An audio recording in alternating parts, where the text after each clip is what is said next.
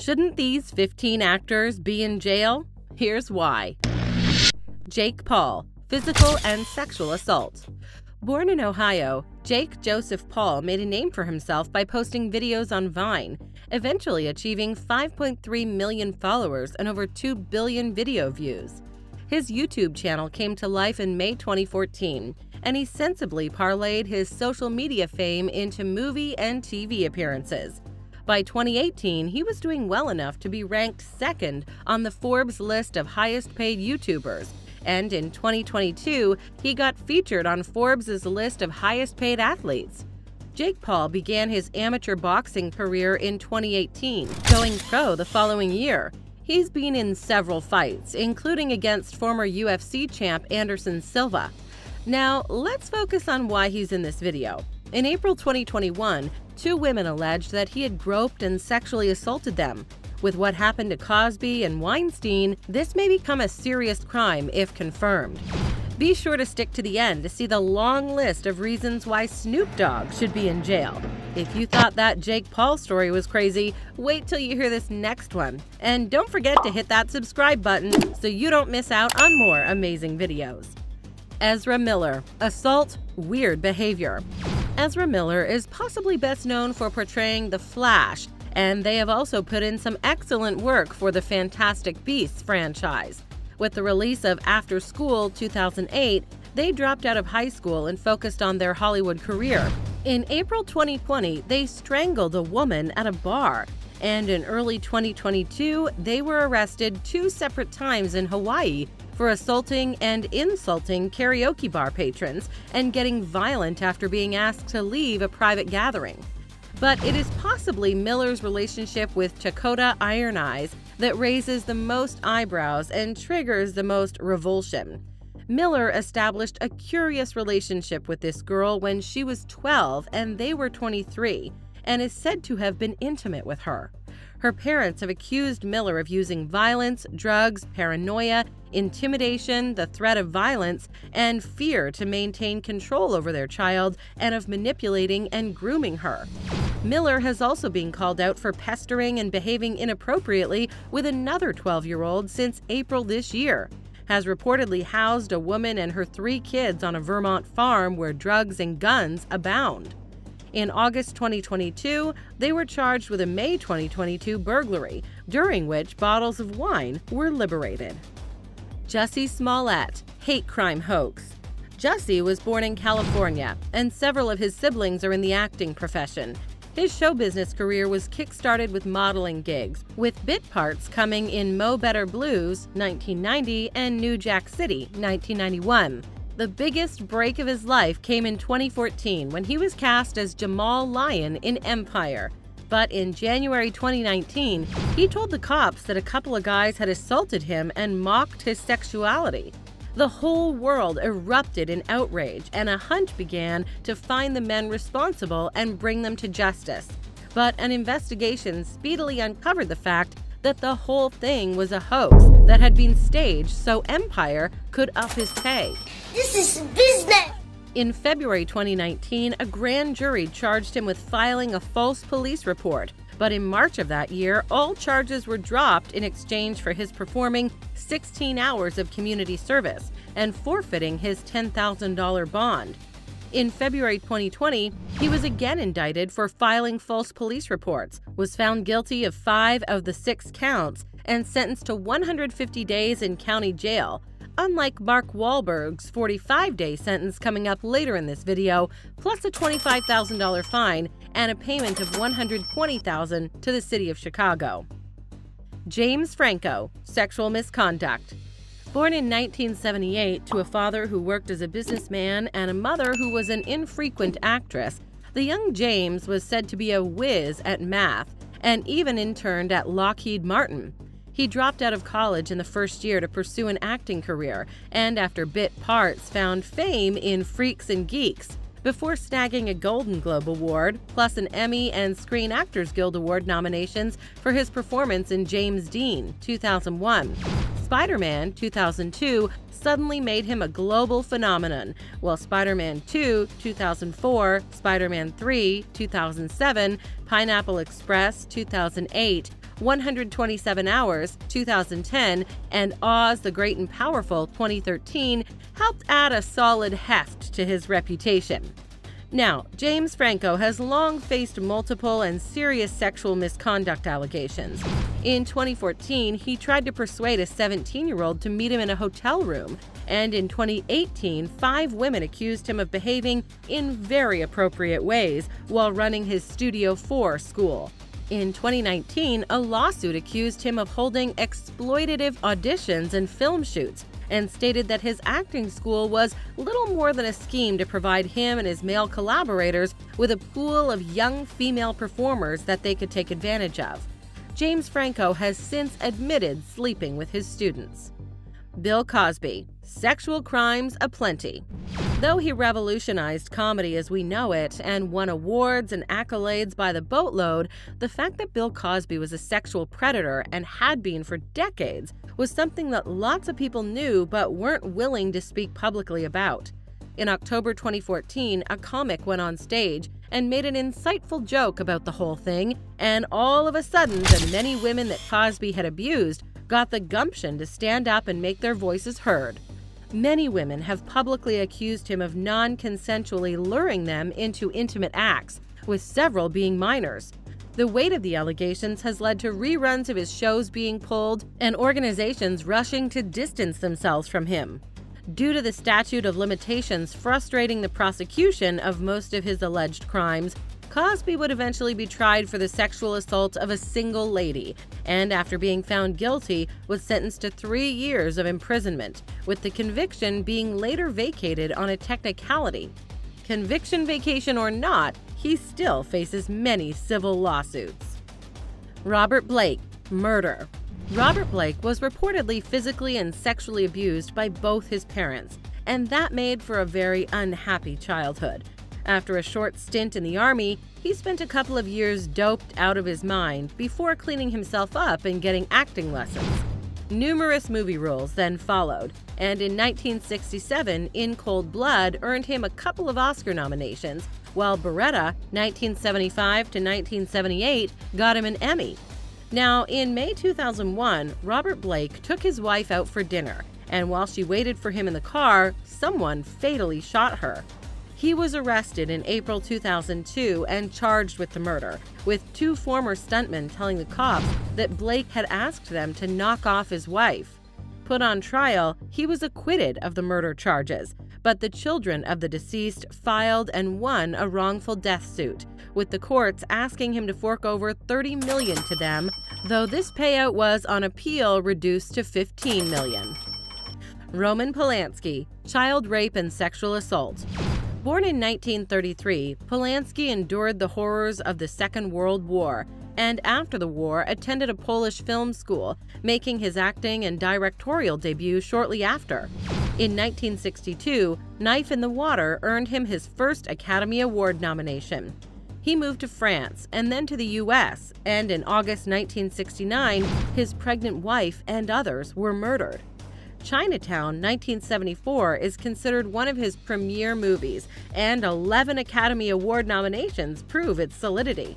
Tess, 1979, got 3 Oscars, with other movies like The Pianist, 2002, The Ghostwriter, 2010, An Officer and a Spy, 2019, receiving heavy praise. In 1977, Roman Polanski was arrested and charged with luring with sleep-inducing substances and assaulting a 13-year-old.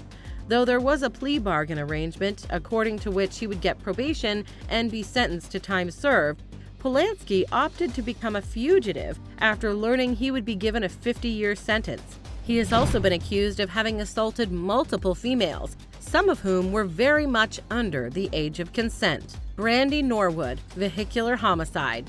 Brandy Rayana Norwood had most of the 90s in her back pocket, and most of us know her for The Boy Is Mine, a Grammy-winning duet with Monica that stayed 13 weeks atop the Billboard Hot 100.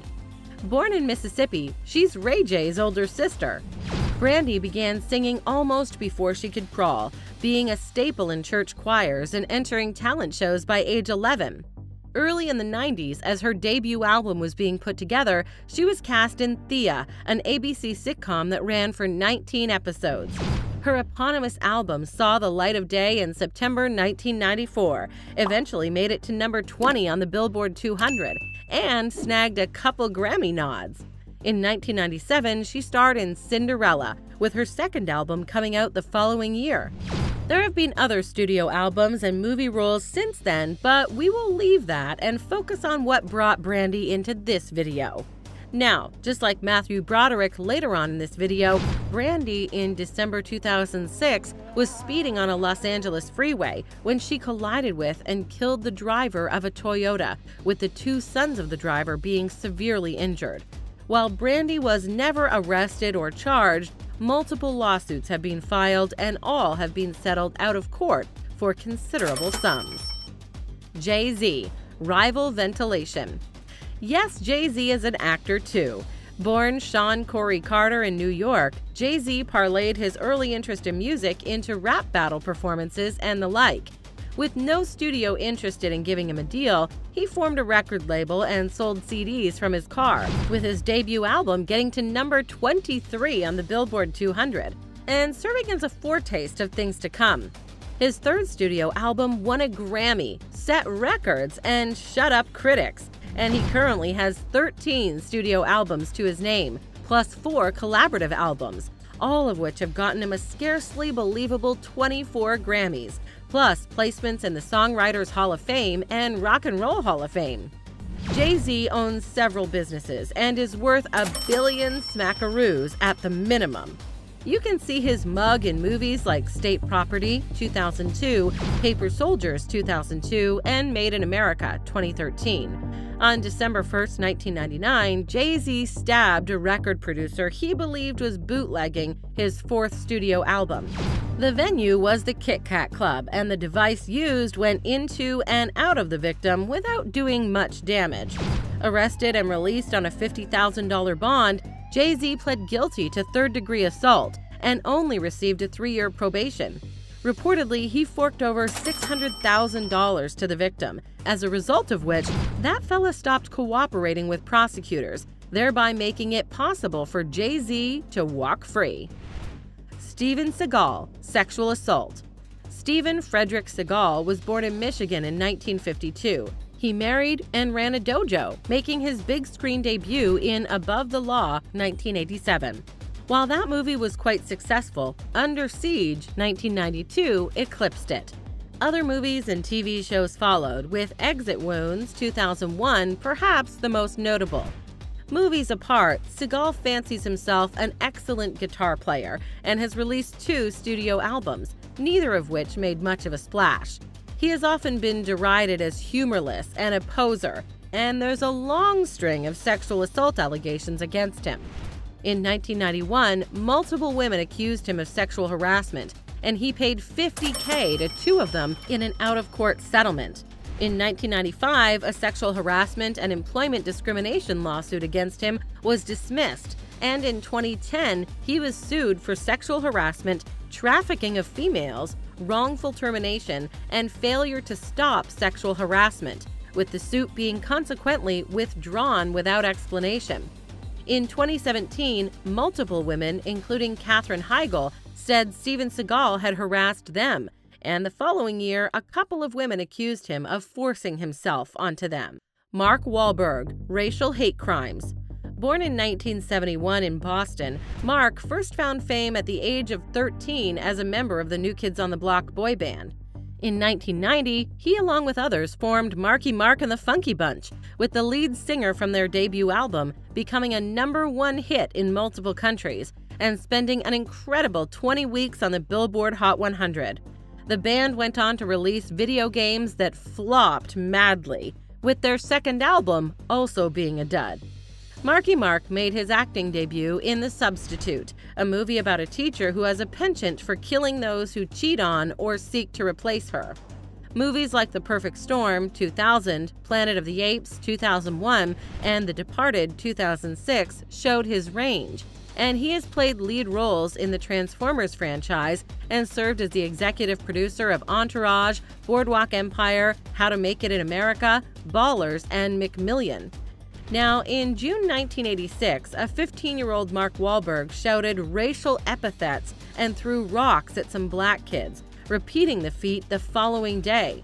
In August 1986, he was sued for violating the civil rights of these kids, with the case being settled the next month. Then in April 1988, he shouted racial epithets at an old Asian fella and knocked him out with a wooden stick, attacking another old Asian guy that same day. Marky Mark was arrested on attempted murder charges, but only pled guilty to felony assault. Rebecca Gayheart, vehicular manslaughter. Born in Kentucky in 1971, Rebecca Gayheart started as a model and moved to New York in her teens to attend an acting school. Gayheart first got national notice in the 90s for her Noxzema commercials. Her first major role was in Loving, an ABC soap opera that ran from 1983 to 1995. And she's been in Nothing to Lose, 1997, Scream 2, 1997, Urban Legend, 1998, Shadow Hours, 2000, and Once Upon a Time in Hollywood, 2019. On June 13, 2001, Gayheart was at the wheel of an automobile that struck and killed a 9-year-old as he ran across a Los Angeles street. She paid for the funeral of the kid and later that year entered a no-contest plea to vehicular manslaughter charges. Her punishment was 750 hours of community service, a $2,800 fine, and a 12-month suspension of her driving license. And that, to us, looks like a light slap on the wrist. The boy's parents later filed a wrongful death suit, but an out-of-court settlement took care of that. Dan Schneider, alleged bullying and sexism. Daniel James Schneider got saddled with bit part roles for much of the 1980s. He essentially gave up his acting career to become a screenwriter and producer, and is the fella behind iCarly, Victorious, Sam and Cat, and Henry Danger. In 2018, Nickelodeon gave him the boot, with later reports stating that he had anger issues and had been emotionally abusive to his subordinates. And oh, this guy often requested massages from his staff, sometimes had the child stars he worked with do things or wear stuff that was not age-appropriate, and reportedly said pervy stuff to these kids. Do you think he needs to be sent to jail? Let us know in the comments. Matthew Broderick, vehicular slaughter. Matthew Broderick kicked off his career on Broadway. War Games, 1983, made him a major star and a known face on the big screen. That surprise blockbuster had a budget of $12 million, grossed $125 million worldwide, got nominated for a trio of Academy Awards, currently has a 93% approval rating on Rotten Tomatoes, and has spawned a slew of video games. Movies like Glory, 1989, Godzilla, 1998, and The Last Shot, 2004 followed. And the guy currently has a couple of Tony Awards in his kitty and has been inducted into both the Hollywood Walk of Fame and the American Theatre Hall of Fame. Now, in August 1987, Matthew Broderick was tooling around the merry roads of Northern Ireland in a BMW 316i, with Jennifer Grey of Dirty Dancing fame perched all pretty in the passenger seat. For reasons that have never been made clear, he swerved from his lane into another lane and had a head-on collision with a Volvo. The mother and daughter occupants of the Volvo instantly became dearly departed, with Grey suffering severe whiplash and Matthew getting a concussion, a collapsed lung, fractured legs, and ribs in messy shape. Matthew Broderick told the police he was unable to remember why he had crossed into the wrong lane and was initially charged with causing death by dangerous driving, facing a maximum sentence of 5 years in the slammer. The charges were later downgraded to careless driving, and he was fined $175. The family of the victims have rightfully derided the whole thing as a travesty of justice. Snoop Dogg, first-degree murder. Born in California, the young Snoop rapped in school and sold illicit substances when he could. Soon after school, he started getting into trouble with the law, but Dr. Dre heard a song of his and took him under his wing. Soon enough, Doggy Style came out and folks got all shaken with many other albums and singles later rolling off the Snoop train, bending minds and setting records. Now, while Snoop is mainly known as a rapper, he's an entertainer and has appeared in a lot of movies and TV shows, usually as himself. Snoop Dogg, unsurprisingly, has a rap sheet a mile long and 2 kilometers wide and has been arrested a lot of times for the unlawful possession of drugs. In August 1993, while putting Doggy Style together, he and his bodyguard were hauled in for shooting a gang rival to death. Both men were successfully defended by Johnny Cochran of O.J. Simpson fame, with their 1996 acquittal being aided by massive police incompetence. Click here to see 15 actors currently rotting in jail. See you there.